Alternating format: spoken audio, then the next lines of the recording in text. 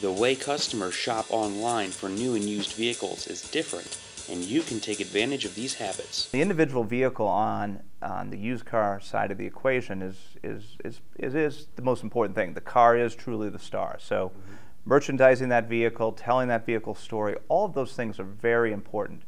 But what we saw is, we started making some investments both in the research side and then also looking at our own consumer behavior. And when people are looking for a new vehicle, there's a couple things that we've seen.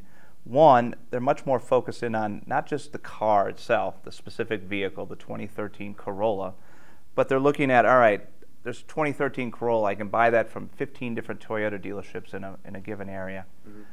Tell me more about the dealership. Tell me more about the reputation of that dealership. Tell me about, do they have any special offers going on?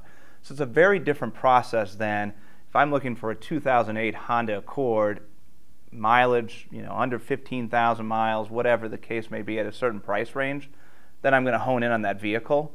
Here it's much more about, all right, if I've come to the point where I need to figure out, all right, I want that Corolla versus a Honda Accord or a Hyundai or whatever, give me the 15 dealers in the given area and tell me more about them from an online perspective. So it's a very different equation than the car as a star. It's more about the dealership plays a much larger role in the reputation of that dealership.